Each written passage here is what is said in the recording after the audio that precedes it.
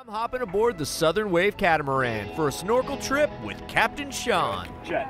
Sean, good to meet you. Now, Texas and snorkeling are probably not two words most of you put together.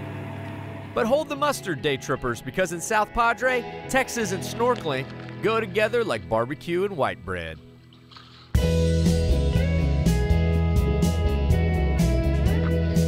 While most coastal waterways in Texas are brown with no visibility, the Bay Laguna Madre is the rare exception. With no rough currents or rivers to kick up the silt, the water is clear enough to snorkel.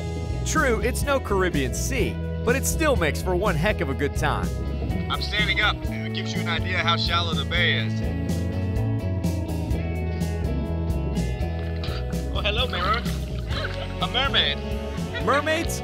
Unlikely. The sea life of Laguna Madre is plentiful and pretty typical for a Texas bay. Perch, drum, catfish, croakers, and hermit crabs.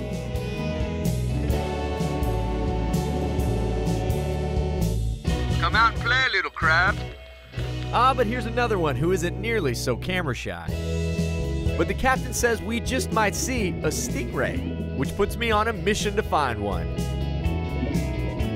I guess a pearl wouldn't be that bad. No dice. But how about a conch?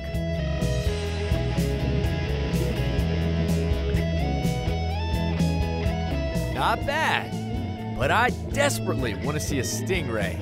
And as I scan the ocean floor, looking for anything, the smallest sign, a tiny tail sticking out from the dirt, there she is, a stingray, lying camouflaged on the sandy bay bottom.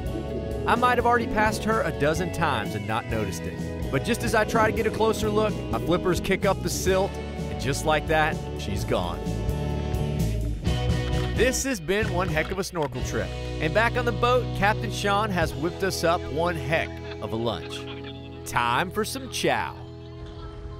I'm pretty sure day tripping doesn't get much better than this right here.